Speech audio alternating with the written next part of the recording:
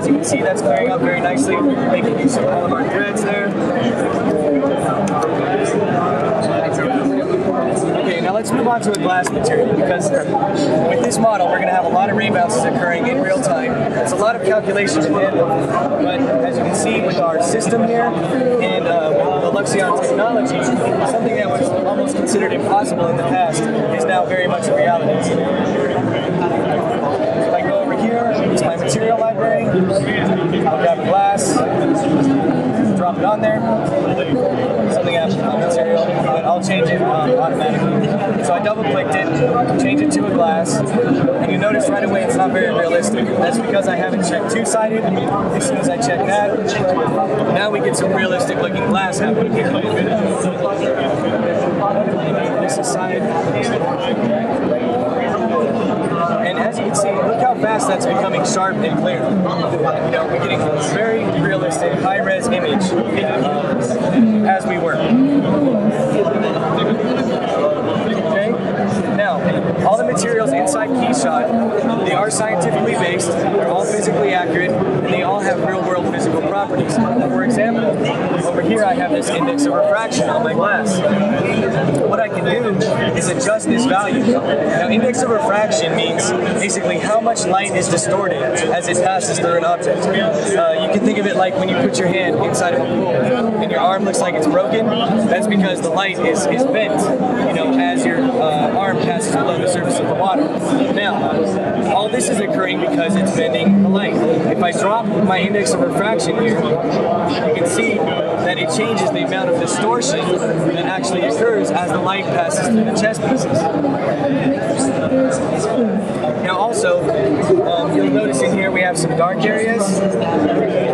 That's because we only have 6 bounces being calculated in real time. So as the light bounces and is reflected within the chess pieces and off each other, it's only being calculated up to 6 times. If I increase this value, we can go all the way up to 32, and now you see that we don't have any of those dark areas anymore, with the exception of the refraction of the black squares. And again, here we are, 32 bounces in real time, 1919 by 900 pixels, and look how fast we're getting an incredibly clear image.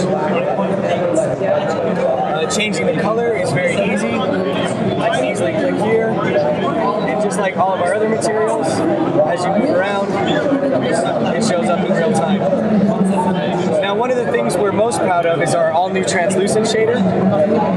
Our translucent shader was developed, as is the entire application, by Professor Henrik Jensen. He was a professor at UCSD, and he actually developed photon mapping.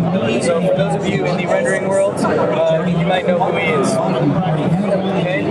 Now, the example I'm about to pull up is real-time subsurface scattering, and it's going to be ray tracing across 2 box machines with 24 threads in each machine. So we'll be ray tracing the image with 48 total threads, calculating full global illumination, ray tracing, and subsurface scattering on an 8.9 million poly model. Pull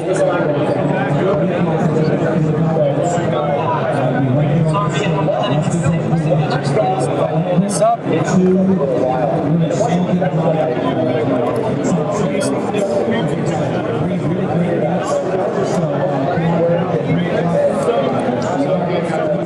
Okay.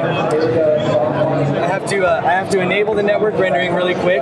This is still in beta, and we only brought it out for the show, so it still has some optimization to do.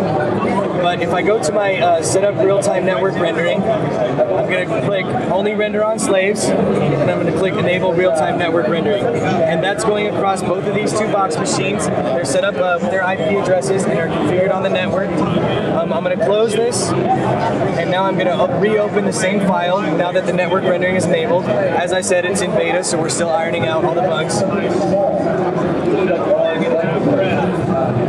And if I go to my real-time tab here, I'm just going to uncheck this so that we can increase our resolution here. And now, what what we have over here, you can see our RenderBox remote desktop connections. We're ray tracing this image across 48 threads right now. Now again, as I said, it's still in beta, so we're not maxing out the cores just yet.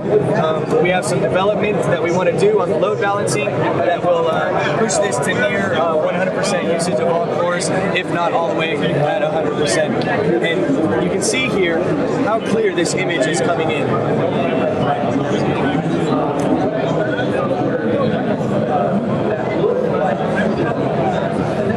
Okay, and let's get a closer look. Also, I'll pop up my heads-up display here so we can see what kind of performance we're getting. Like I said, 8.9 million polys, and our resolution is 882 by 880. Okay, and let's go a little bit bigger here. And we'll zoom in.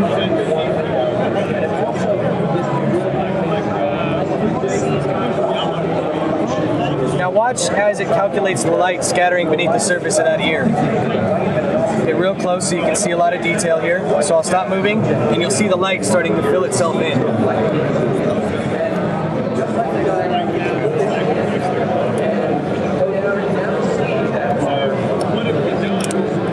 Notice here you'll see it splitting across the screen. The reason is it's load balancing between the two render boxes. That was a fast implementation to get ready for the show.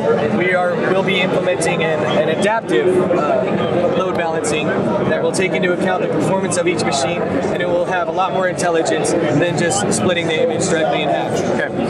Wow. So that's a look at Luxion KeyShot, CPU-based rendering across 48 threads here. Just want to thank the people at Intel at Box for supporting us, and yeah, thanks for watching the presentation. Excellent. Thank you, Brian. Thank you.